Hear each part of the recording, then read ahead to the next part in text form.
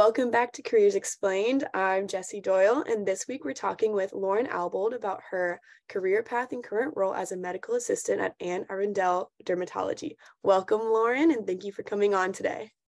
Hi, Jesse. Thank you so much for having me.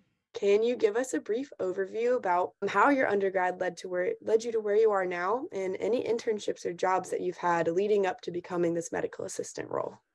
Yeah, definitely. So, going into undergrad, I knew I kind of wanted to be in healthcare, and through, the different courses I took, all of my science courses, my biologies, my chemistries, that just kind of really solidified my passion for going into the healthcare field.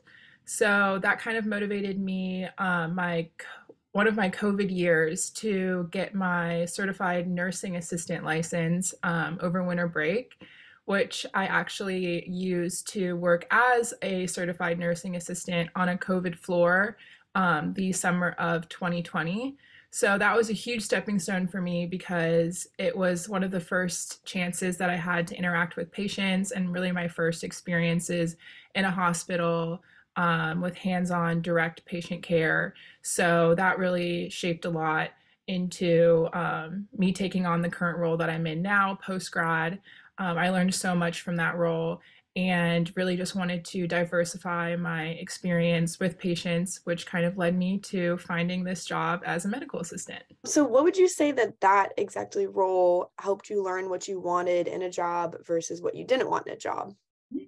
So, in healthcare, as some people might be pretty familiar, there's really two kind of types of patient care. There's inpatient and there's outpatient.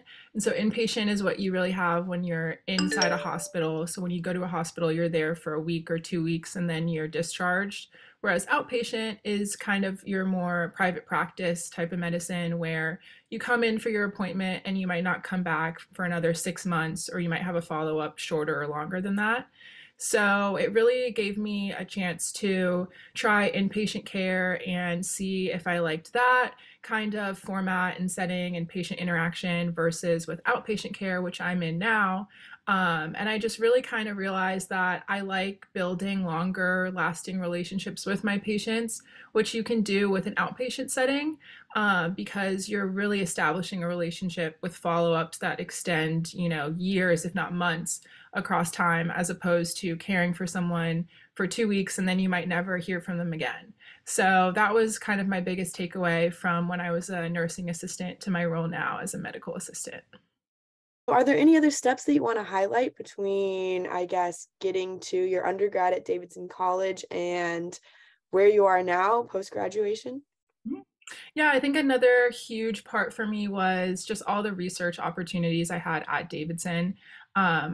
I did independent research with Dr. Campbell in genomics and with Dr. Ramirez in the neuroscience lab. And both of those were entirely different experiences that I would have never planned on doing in my 4 years when I came in. But both of those professors and both of those experiences really just helped me to realize, what kind of work ethic I have, what kind of person, I want to be in healthcare and kind of what kind of different specialties and niche areas I'm interested in. So that was definitely a huge, huge stepping stone for me too. Without those research opportunities through Davidson, I really don't think I would be the same person I am in this role today. Can you talk a little bit about your current role right now? Yeah, so as a medical assistant, I'm responsible for not only assisting my medical provider, which may be anywhere from a physician to a physician assistant to a nurse practitioner. And so this includes helping them with a lot of minor procedures. So whether that's doing a biopsy of like a mole or a possible skin cancer, or a more involved surgical procedure such as excising a cyst or a lipoma or something like that. So I assist with those procedures as well as scribing, which is maintaining an accurate record of what went on in the visit and that other providers can use if the patient ever went to, a different healthcare provider, a different dermatologist. So in addition to those kind of day-to-day responsibilities, I'm also in charge of a lot of administrative tasks. So those include anywhere from scheduling patients to handling some insurance and like billing related issues, and other just little tasks such as, refill requests or other paperwork. But the main kind of overview is just to assist my healthcare provider in any way and really help them to just focus on providing great care to the patients. So, Was there anything else that had you really interested in this role at the dermatology? mhm. I think I always thought dermatology was a super cool field to get into. It was always one that I was super interested in. And so I always had kind of hoped that I would end up doing dermatology in some kind of way, shape, or form. So I think just a general interest in the subject and, having it be something that, everyone can take, their own initiative and charge in, whether it's like skincare or, sunscreen or, whatever little thing it is. I thought that was super interesting and really applicable to all fields of medicine and just all people. So that also just kind of drew me to the role, specifically in dermatology. You've talked about your typical roles and responsibilities. What does a typical day or even a typical week look like if you could walk us through that? Maybe today I see you're in your scrubs, so could you Yes. talk a little bit about what happened today? Yeah, so in a typical day, we usually start seeing our first patient at 8:30. So I arrive around 8 o'clock. I help set up, the rooms, make sure they're stocked for the day with all the supplies that my provider might need. First patients at 8:30. We do 15-minute appointment time increments where we might be anywhere from double booked to triple booked in those time periods. It just kind of depends on the day and the schedule. We do a lot of routine cancer screenings. So, a lot of skin checks, just taking measurements of everyone's moles, making sure that they are normal and not any cause for concern. We do also have a couple slots that are for more acute cases, such as, rashes or more like emergent needs. And then on Tuesdays and Thursdays, we have what are called surgical days. And so these days, we might do more advanced surgical procedures because we have a little bit more time than we would on a normal, kind of morning or a normal Wednesday or Monday. And so for these appointments, these are my personal favorite because you get to see different surgical procedures, whether that's excising like a melanoma or, excising a cyst. And it's been a super hard challenge for me to get used to the sterile field and, being caught up to date with all of the surgical procedures and surgical protocols. So that's another thing that we do kind of day to day. So that's part of the things I love about this job is every day you have different patients, you have different cases, you have different challenges. So no 2 days are exactly the same, but that's our general kind of layout. Wow, I love hearing that that's your favorite days going into surgery. And I guess you have that background working in the neuroscience lab back at Davidson, right, with the rats. Yes. Is there anything else that you really like at this job that you would want to see in future jobs? Anything you find challenging that you want to make sure you continue? And I guess as your career path continues on the next couple of years? I think one thing that I love about medicine, and just especially my role in my office, is it's incredibly collaborative. Every day you're watching healthcare providers work with each other, ask each other questions, consult. Whether the PA is asking for a consult from, a physician, or the physician is working with the PA to make sure the patient's treatment plan is, fully covered, fully planned out. There's just so much collaboration. And as a member of the volleyball team while I was at Davidson, yes, go Cats. Every day, you're stressed with the importance of communication, collaboration, teamwork. And that was always something that I really valued both on the team during my time at Davidson and honestly in this role. And so I think one thing that's really important to me for my career path going forward is that I'm in an environment that really fosters that communication and collaboration between different healthcare providers, especially as a PA. So that's something I really love about my office. It's also been super cool to learn so much We have a cosmetic dermatology side that does a lot of like injectables and other cosmetic procedures. And we also have our general dermatology side, which is super cool to kind of see how both worlds operate and both worlds kind of, are intertwined. So that's also been something like I've really enjoyed getting to learn more about.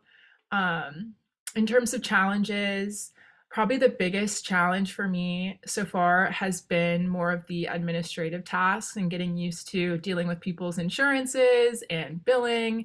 And it's a lot of stuff that they don't necessarily, teach you in college, health insurance and how it works. So I've had to get up to speed on that whole side of things. But again, it's something that has been really interesting to learn about and learn about how, our healthcare system as a whole kind of operates and works with that. So, Right, right. And that's a really great point that I feel like we wouldn't really get to know unless we're talking directly to someone like you who just was thrown into the medical field. Okay, so you mentioned wanting to be a PA in the future, and since I know you personally, I know that that's the end goal. So you want to talk a little bit about that and kind of how being a medical assistant right now is a stepping stone towards your end goal of becoming a PA? yeah, so really crucial to the PA profession is patient care experience. Normally, when you apply to PA school, you need at least a minimum of about 1,000 to ideally about 2,000 patient care hours, and they're very specific on what counts for these hours. You have to be directly in contact with patients, speaking with patients, interacting with patients constantly. So I really wanted a role where I could do that and satisfy kind of that requirement of my application. So that kind of is what made me really motivated to choose to be a medical assistant, kind of on that path to PA school, is to get start cracking at those hours before I applied. It's crazy to think that now, almost 1 year out, I am about to apply to PA school for this cycle. So at the end of this month, I start submitting applications, which is super exciting, but also super scary. Um, so hopefully after this cycle, I'll have an idea of where I'm going to go, and then I'll start my training to become a PA. For those that aren't familiar, it's a 2 year program. So 1 year you kind of learn all the medicine side of things, and the other year you spend with like clinical rotations. So I'm really looking forward to getting started, training for my future career. Last but not least, but do you have any advice for someone else that's interested in either pursuing becoming a medical assistant on whatever career path they're taking, and then also people that are specifically wanting to go into being a PA as an end goal, since you can speak on that? Any advice that you have for someone interested in following the same path as you? Yeah, I think just because the PA profession is a little new, they don't really do a great job of highlighting different career opportunities or making it super accessible. So, with my role, I had to do a lot of research, a lot of reaching out to companies, a lot of reaching out to different providers and asking, do you guys have space on your team? I'm not necessarily trained in to be a certified, medical assistant, but I'm super eager and I want to go to PA school and I want to be around providers. And a lot of jobs will train you on the job specific to, that location or that office. And so I was fortunate enough to pick up one of those. So I think just reaching out, using Davidson alumni is also huge. I didn't find my current role through Davidson alumni, but there were some previous alumni that were medical assistants and had expressed willingness to reach out to their managers or, their hiring directors, especially in a position like a medical assistant, since so many medical assistants do want to go on to go to school. There's usually, pretty high turnover. So usually, if you just put yourself out there and you express an interest, typically there are a lot of positions that you'll find are open to you that maybe may not be broadcasted on like a job posting or something like that. So as with any job, putting yourself out there is just huge. If I had to give any advice for, picking, which job or going to PA school, I think definitely expose yourself to different environments, different types of patient care, different specialties, if you can. I think that's always huge, and it looks great on applications that you were willing to put yourself into different environments and try different things, whether that's doing a specialty that maybe you hadn't anticipated going into, or doing inpatient and outpatient care. Having something that you can speak on when you start to apply, I think, is also just huge. So really having diverse experiences as well would be my biggest advice. I think that that's something that's really important for students that are wanting to go into the medical field, that networking is still important. Thank you so much, Lauryn. I hope you have a great rest of your day, and thanks for coming on Careers Explained. Of course, thank you for having me.